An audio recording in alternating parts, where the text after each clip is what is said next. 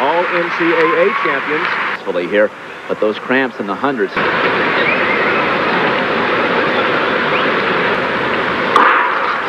It's a fair start. Ato Bolden got off to a good start. So did Jon Drummond down in lane 1.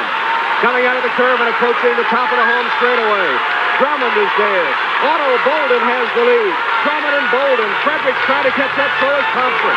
It's Ato Bolden. Bolden finally gets his goal. I would have to think that Frank Fredericks comes off the curve. It's not in first. Close to first and second, right there in the hunt, but he looks hard. Decisive victory here for Ato Bolden. Frank Fredericks and Da Silva of Brazil. Looks like Fredericks will get the silver, Da Silva the bronze.